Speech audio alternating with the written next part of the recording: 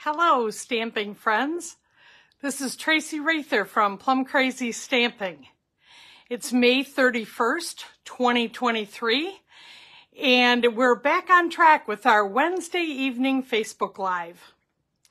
I hope that you've been enjoying this month as I've been sharing a number of ideas of how to use your paper scraps to make beautiful, simple, and quick cards. I'm going to go ahead and just quickly show the cards that we've made this month to remind you of what's available, so you can go back and watch videos if you like one of the cards you see today. I'm also going to review how I store all of these paper scraps, die cuts, and sentiments to keep them very close at hand so that I can make a quick card whenever I need to. So I'm going to go ahead, flip the camera down, and as I'm doing that, I'll just ask you to please sign in. Let me know who you are and where you're watching from, and please use the comments if you have any questions or any feedback. I'm very interested to know if you find these storage and organization ideas helpful. Once again, these are the system that I've developed over the years, and I would love to hear how you keep track of your supplies, and I'm sure everyone else would be interested as well. So let me go ahead, put the camera down here, and okay, upside down for a minute, and there we go. Let me just make sure that I catch up with the computer here. And let's take a look at the cards we've made this month. And I just need to refresh my screen here. So in week 1, we just took different scraps that we had and put them on our cards and just added a sentiment.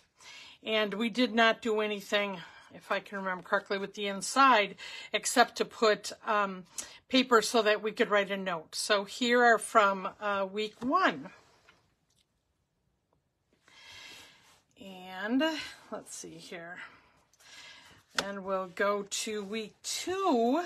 We were very focused on using strips. So on this one, I had done the happy birthday on a strip of white cardstock I had, and then just grabbed one of my colored designer series paper.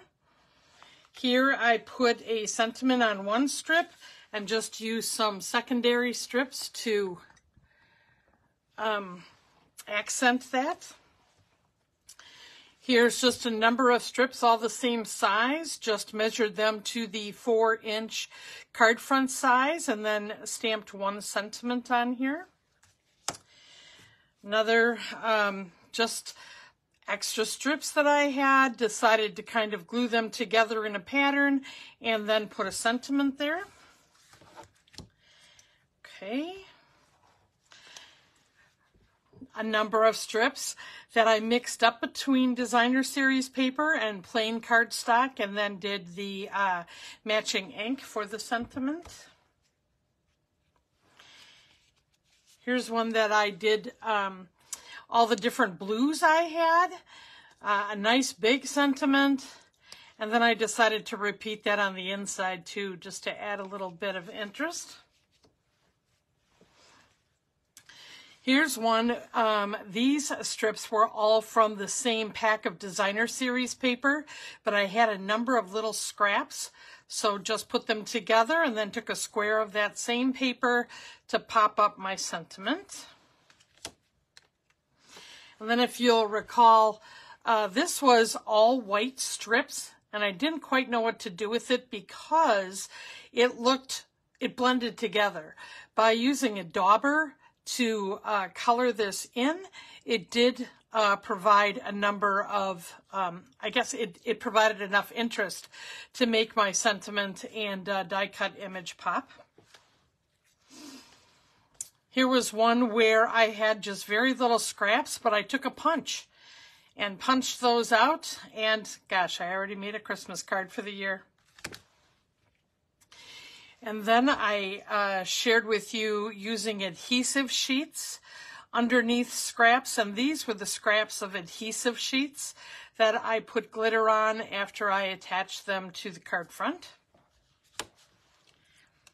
And here's what I did with very small pieces of designer series paper that I mounted on adhesive sheets and then put the glitter on in between, and I left enough room for a sentiment. Same technique, just different colors. And then the next one was just looking through designer series paper and leftover sentiments that I had. So this one I matched. I had a sentiment that matched the paper. Put that on there. Same here, was this easy. I had a cream colored strip of paper. I just put the sentiment on here, and this was just a leftover scrap.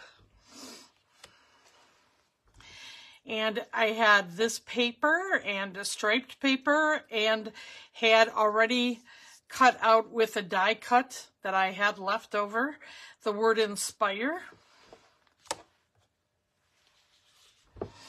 And another one with, I popped this whole thing up with the designer series paper. This is a die cut, and this is a die cut with a heat embossed sentiment.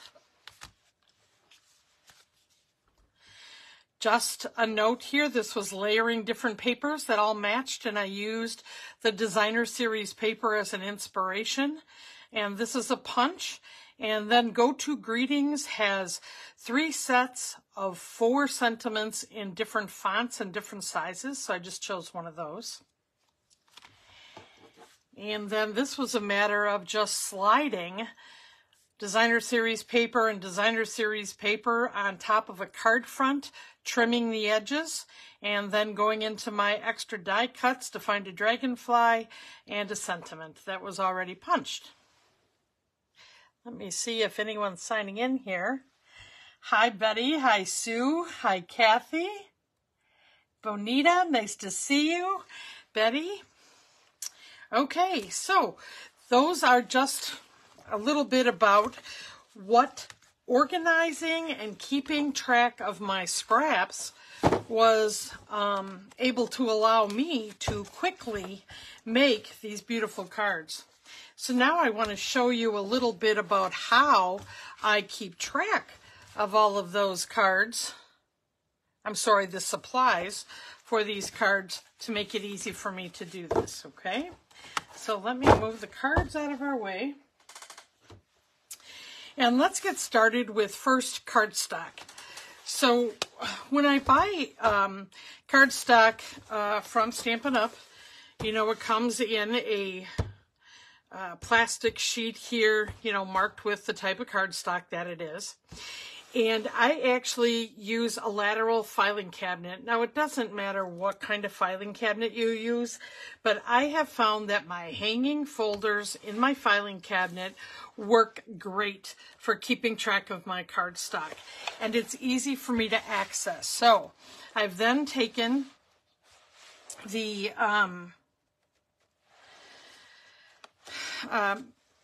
manila folders, I label them with the color. And then when I open a package of cardstock, the opened pieces go in the folder. Within the hanging folder, I keep whatever packets I have of sealed cardstock, because this is the way that I can quickly look in my file and see if I need to order any cardstock. Especially when there is free shipping, that's when I love to stock up on my cardstock. Okay, and then I have in the front here, I have a 31 bag that I keep 5 pieces of every color of the cardstock. So when I go to stamp camp or I go to a crop or whatever, I have all the colors I need. When I kind of retire that for the couple of months that I don't do that type of activity, I put those in the front right here so that when I have to load my 31 bag back up, I can count that I have 5. I load that other bag up and I'm ready to go. Right now I'm keeping track of these by the color families that Stampin' Up! Has, and I keep the in color families together. I'm contemplating whether I just want to put these in alphabetical order.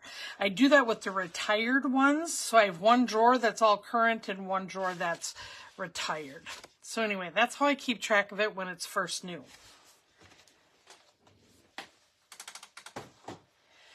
Then, as I use the cardstock, the next step I have in organizing it is I have this very large binder. Now this one is a 3-inch D-ring heavy-duty binder. And inside here, now I want to make sure that you can see this. Let me just slide this a little bit. I have a page protector for every color, and I also have these labeled. So when I put this in this binder, I put one piece of the cardstock in so that I can see the color. And then I will at times put a whole card base in here or a portion of cardstock. I will put all small pieces. Now this is basic black. I have a lot of small pieces of that in here. Basic gray, Bermuda Bay. I'm trying to see if you can see, like here's one that even has things punched out. But it's all of my usable scraps. So you can see they go from very small to punched out to half pieces of cardstock, okay?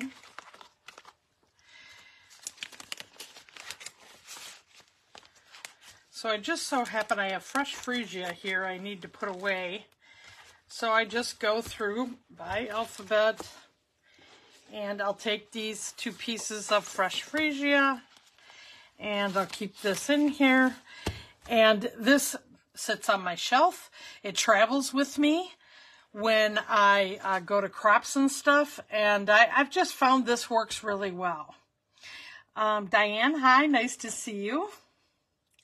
Okay, so that is another level of keeping track of this.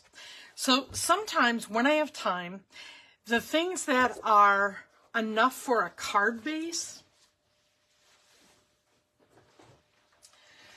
I will actually take the half sheet of cardstock, whether it's this or it's the other direction, you know, where we do the 11 by 4 1/4. But anyway, I will actually score this. So this is one of the ones that is 8 1/2 by 5 1/2. So I want to score this at 4 1/4.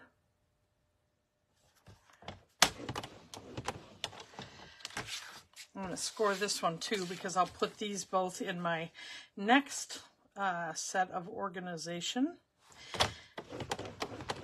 Okay, I'm just going to grab my bone folder here.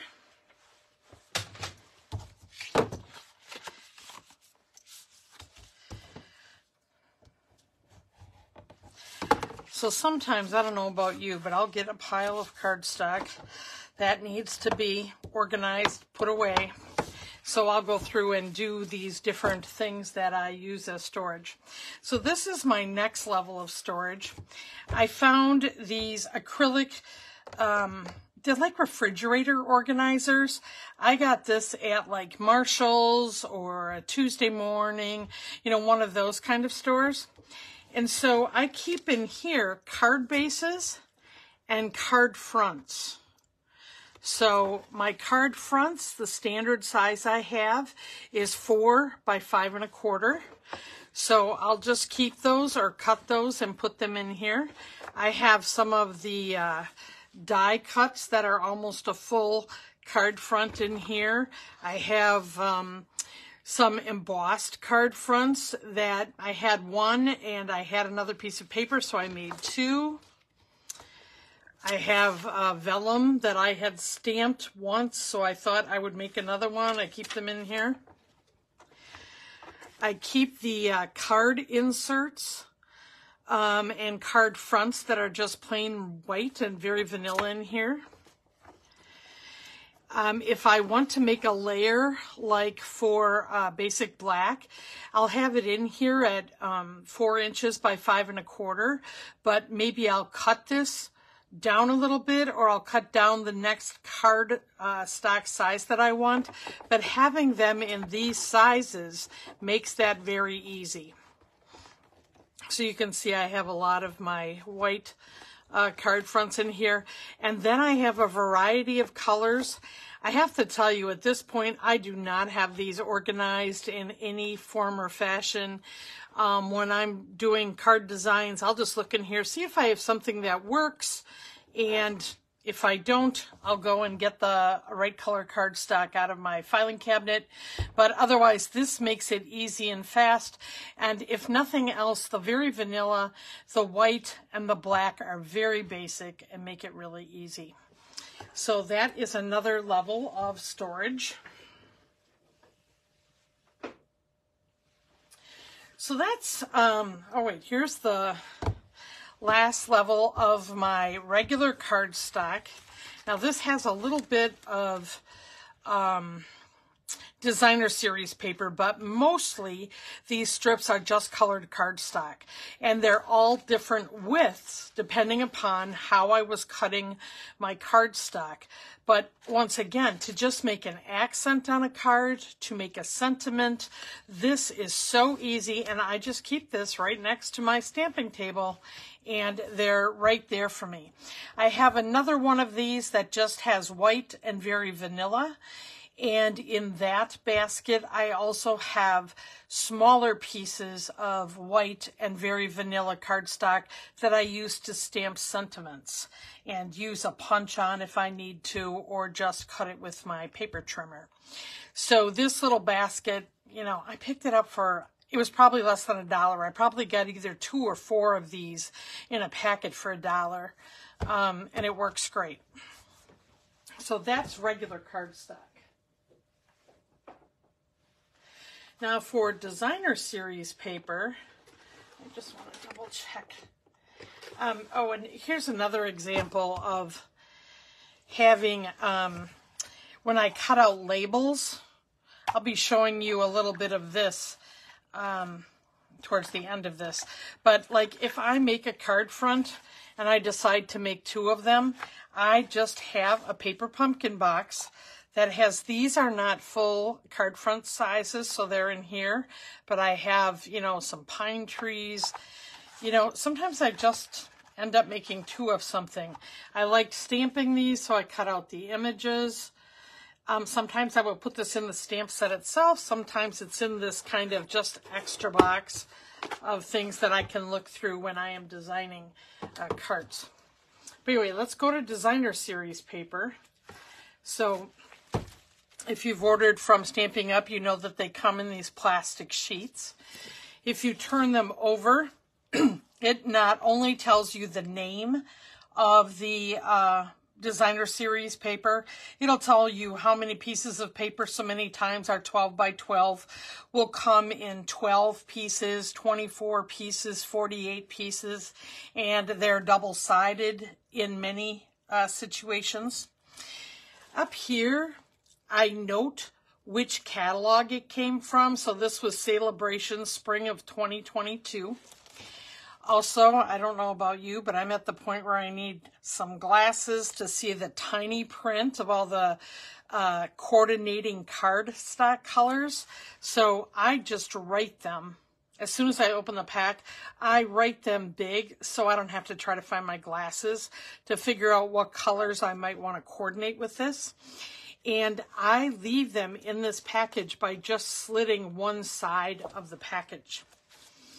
And then as I'm using this 12 by 12 cardstock, until I get down to really, you know, I still have full sheets of this cardstock, you know, here in this package.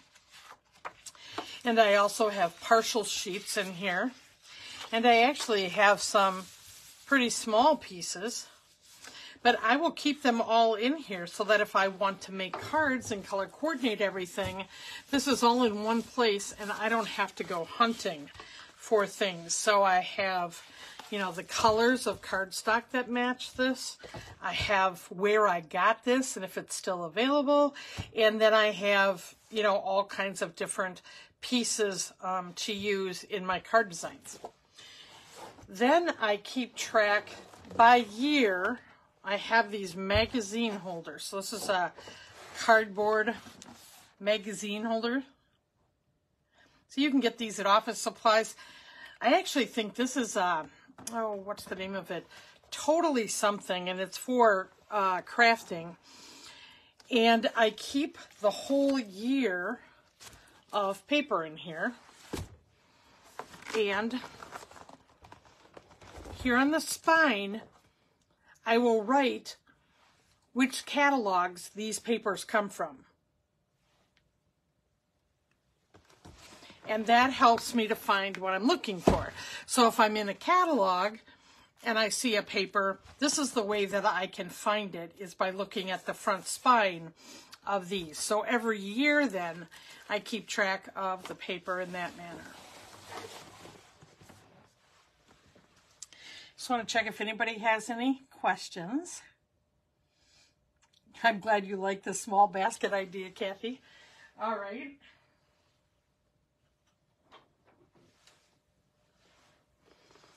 Let's show you. So not only do we have papers that come in 12 by 12, we have papers that come in 6 by 6. So the same thing. Now this is one of the new ones from the new catalog, Bright and Beautiful. I've not written the colors down here, but I will, and I don't have which catalog this was in labeled yet. But I've already started, you know, this is open. And I'm actually in the process of making cards, so I have a little pile of these scraps over on my other table, but they will be put right in here. And then these are put in a box. Another one of those boxes that I just found that fits 6 by 6. So I just watched dimensions of those clear kind of acrylic boxes that are in different stores to keep track of this. So then I keep all the 6 by 6 paper together. Then another way that I keep track of my scraps, whether it be 12 by 12 or 6 by 6, sometimes I use a certain type of designer series paper so frequently that I like to have it cut in smaller pieces right out of the gate. So this little set, let me show you what the bigger case looks like, and this is one of the cases in a large case. So I believe this holder is made by a company called Iris.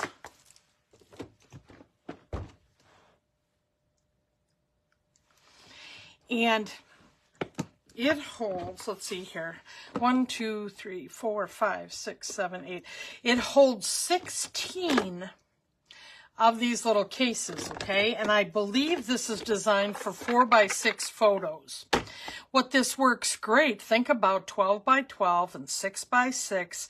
I cut 4 by 6 pieces of paper. They fit in here perfectly. And then as I get scraps, they fit in here. And I can fit a pack of paper, usually in one of these smaller boxes. So this is an example of wood textures, and I've got different size paper in here. But there is a lot of paper in here cut, and I actually have 3 of these cases with all of this cut. And if I want to make a scrapbook layout, it's so easy just to pick up one of these. Or if I want to use a certain designer series paper to make a set of note cards, this is really, really easy. And I like how tidy it is. And then I label the name of the designer series paper right on these individual little plastic boxes. Okay, so then with that, I don't know about you, but I forget sometimes all of the paper I have. So this is just a little recipe box, and I have little, I want to lose my spot here. I have just different note cards, and I have the name of the designer series paper. I have all the listed coordinating colors, and then I cut apart the catalog, either when it's old, retired, or whatever, and put a picture of all of the paper on the back. So this is one of those things where I'm trying to do a scrapbooking project. I want to make a set of note cards for a friend. I can look through without having to go dig through all my paper. I can look at this and decide what paper set I want, and then I can look at where it's located. Now, I have kind of continued to develop how I keep track of this. So some of them don't have the catalog year, but I started doing that after I got going with this and the pictures. So this file is actually all of the paper that I have, and it's in alphabetical order. And I just keep adding to this, and when I run out of a piece of paper, or, you know, I use it up, then I take it out of here because I don't have it anymore. So this is just another way that I am able to do my planning with my paper, is by having this little index. And then it gets down to, you know what, I don't have so much of that paper anymore, or I am making a card and there's just a little bit of something. So then I have this old paper pumpkin box that I just throw scraps of my designer series paper in. And really, this is the box that I was using when I made all those cards this month, because I have a little bit of everything in here. Sometimes I have 3 pieces of something. Sometimes I have 1 piece. You know, when I made those cards using this paper, I still had scraps left, so I just put them back in this box. Oh, Sue, I'm glad that you like the ideas. I'll tell you, over time it helps, and it kind of makes some sense of all of my madness here.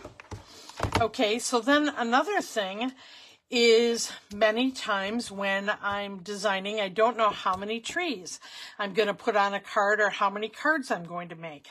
So I just have little cellophane bags that I got a long time ago. You can get these online. You know, Stampin' Up! Will have different sizes in their catalog every year.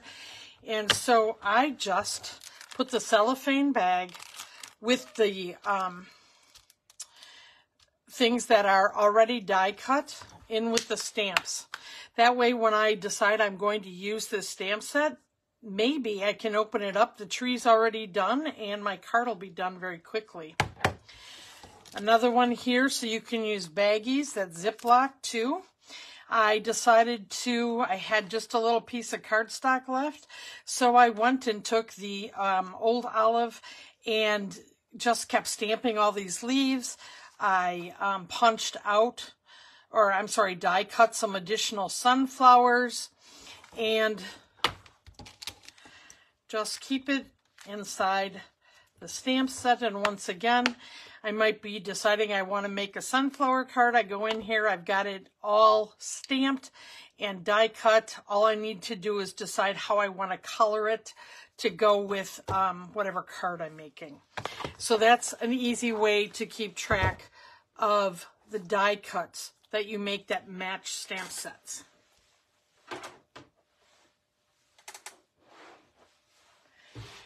So then what I had shared at the last Facebook Live was this binder. And so if you remember back in the day, we had these magnetic sheet binders, and they were a big no-no for scrapbookers because they were not acid-free and lignin-free.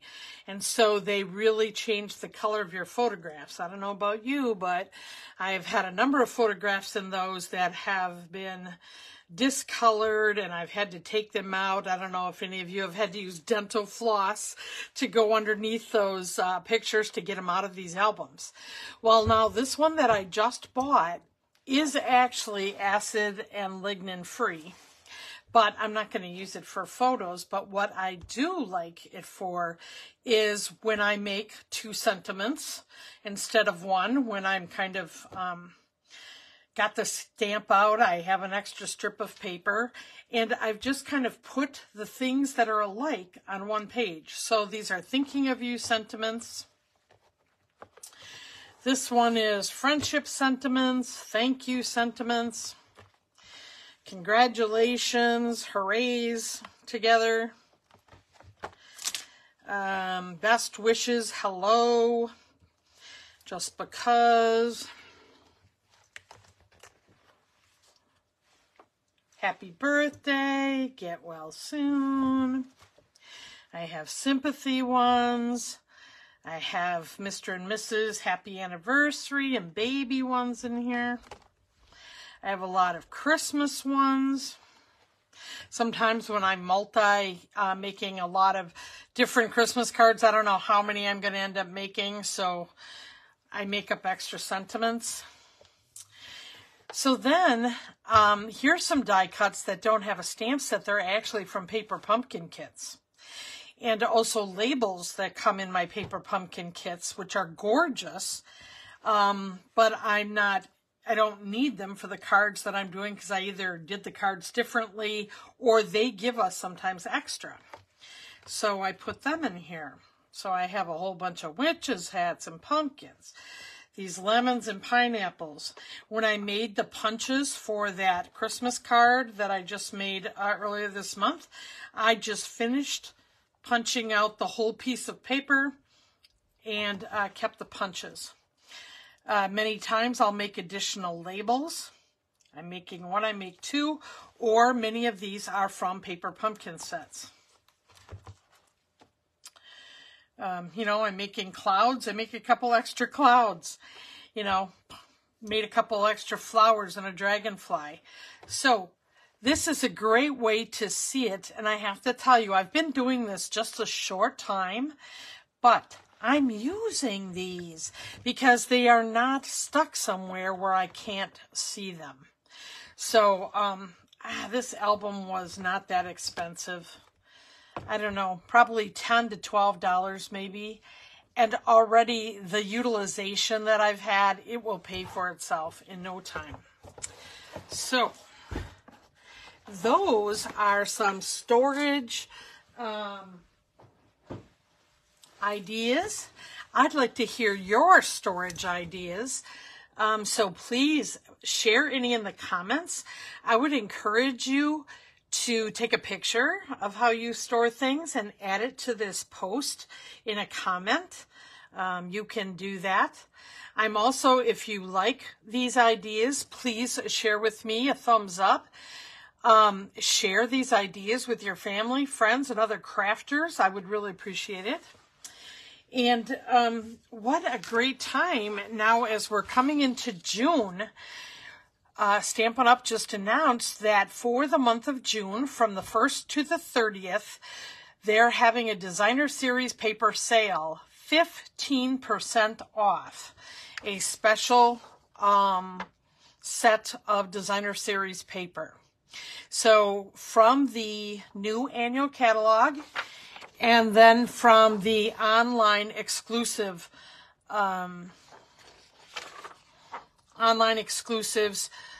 papers. Now, I will have this in my weekly email, exactly which ones are in the sale. And it makes a difference from I think it was $14 to $10.40 a packet.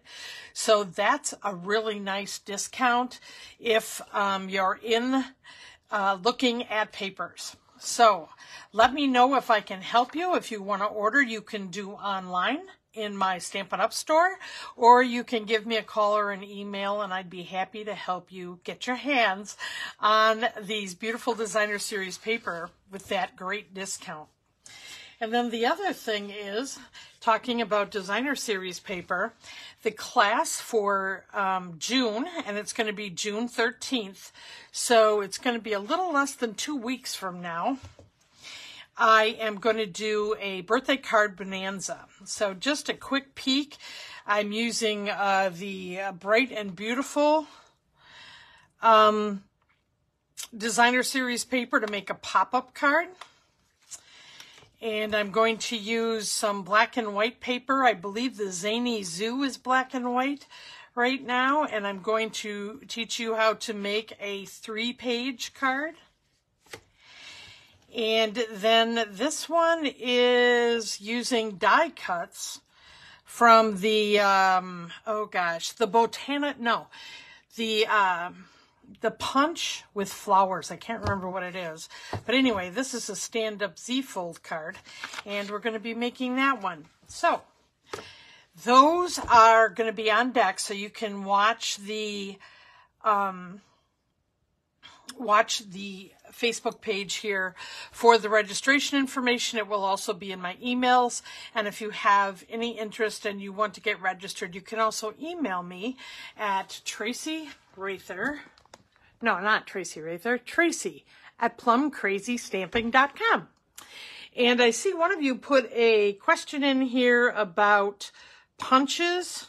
Right now, I stack my punches on top of a shelf where I have all my stamp sets, and my punches that are whale tail or not the type that you can stack, I put in a big drawer.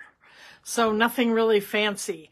I have seen people that own whale tail punches putting them on a towel bar that they mount in their craft room. So that's one way to do that.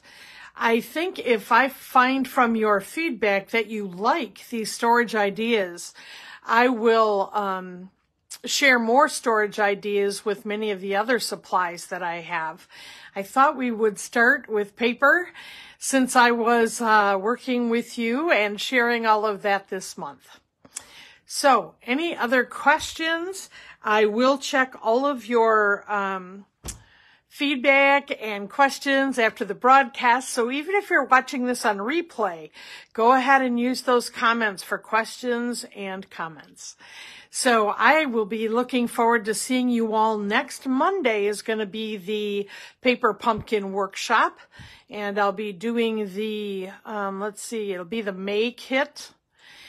And then I will be on Facebook Live next week, Wednesday.